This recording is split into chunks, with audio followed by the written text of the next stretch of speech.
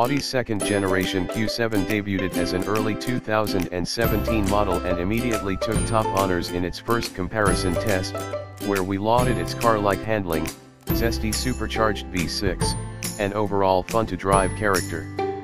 We gave it a 10 BEST Trucks and SUVs award for 2017, recognizing it as the best mid-size luxury SUV. A 3.0T Prestige model currently resides in our long-term garage. In short, it's quite good and we like it a lot. While the Q7 is not cheap, base 4-cylinder models start at $49,950, and higher trims can easily exceed $70K. The big Audi proffers an exemplary blend of 7-passenger versatility, luxury refinement, advanced technology, and spirited driving dynamics. The Q7 comes standard with 3-row seating and quattro all-wheel drive. Available power plants include a turbocharged 2.0-liter 4-cylinder and a supercharged 3.0-liter V6, both of which are backed by an 8-speed automatic transmission. Both setups are available in Audi's Premium and Premium Plus trim levels, but only the 3.0T, which starts at $56,450, can be had with the range-topping Prestige gear. Trims and options we'd choose. It's hard not to be swayed by the performance and amenities included in our loaded 3.0T long-termer.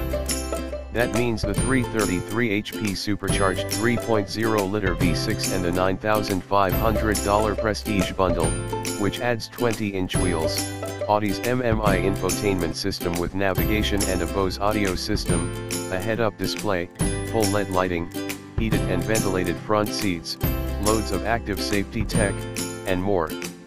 We'd also throw in the $4,000 adaptive chassis package, 4-wheel steering and adaptive air suspension, and the $500 cold weather package, heated steering wheel and rear seats.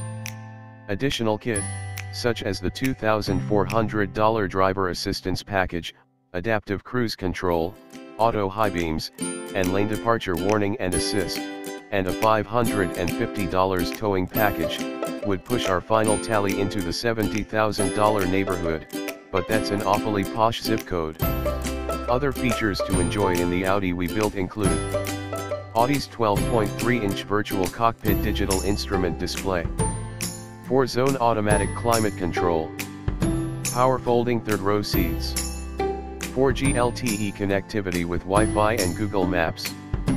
Properly equipped, the Q7 is one of the quickest and most capable utes in its class, yet with no shortage of powertrain refinement. The only Q7s we've experienced have been 3.0T models with the supercharged 3.0-liter V6, which produces 333 horsepower and 300